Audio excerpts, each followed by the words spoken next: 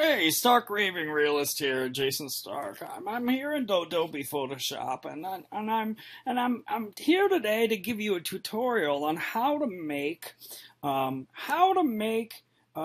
the this amazing image called um, Polar Plastic. Polar Plastic was created by me as the figurehead for a campaign that my charity, Stark Raving Realist, is taking on, and that's to send me and my girlfriend Maud to the Arctic region to save the floras and faunas there. And I've always been involved in saving the wildlife. I live in Hawaii, and I didn't have the idea for save for the my bear image based on Calvin Forsyth. I had the idea to go to the Arctic first, but I needed some mascot, some figurehead. And I happened to know about Calvin Forsyth because we both went to RISD, and well, he didn't graduate, I did, and I found his image. Well, his images are ubiquitous. I can't remember whether this was before or after the Yale show, but anyway, I found the image and I uploaded it to Photoshop. So you see the original image here. Now, let me show you my process. I mean, it was quite involved. I think in total it took me about 3 days to do all of this. When I got the image, I was like, you know what? It's not right. But maybe I can work my Photoshop magic and make it right. So what I did was, well, I started by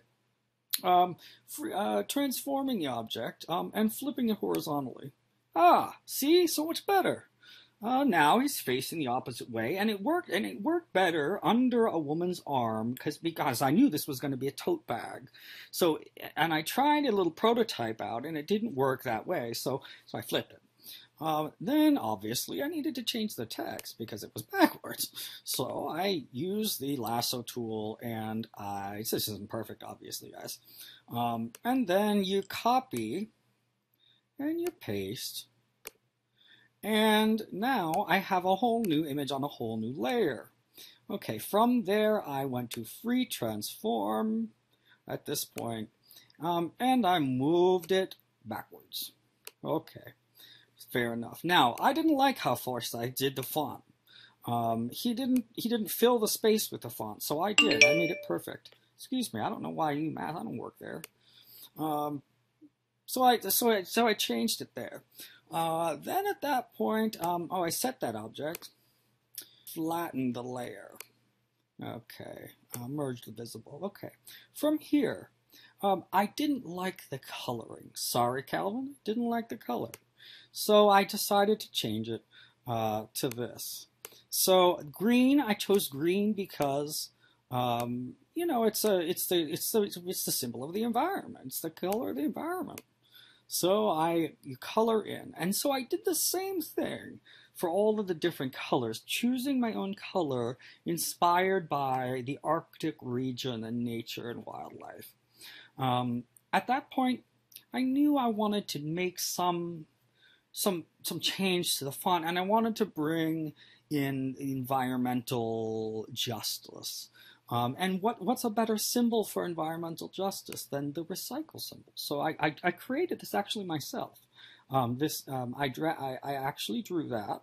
I drew it in on a notepad, and then I scanned it in, and I used Photo Illustrator actually, and I cut it out, and I brought it into Photoshop. I also erased Forsyth's A here. Okay, and then I took a graphic from Microsoft Word, the comment bubble, and I brought it in here. I changed the color. I used a font from Photoshop, and I said, to really save me, stop using plastic. It's so inspired. And, you know, it was just taking that image, a Forsyth image, and it was building off of it. And it's an entirely different message. And I think it's really like actualizing the sort of advocacy that he started. And taking it to a whole new place. Anyway, that's the process. I hope you like it. I hope you'll buy a bag, and I hope you'll see me in the Arctic region soon, freezing my tukas off. Okay, thanks.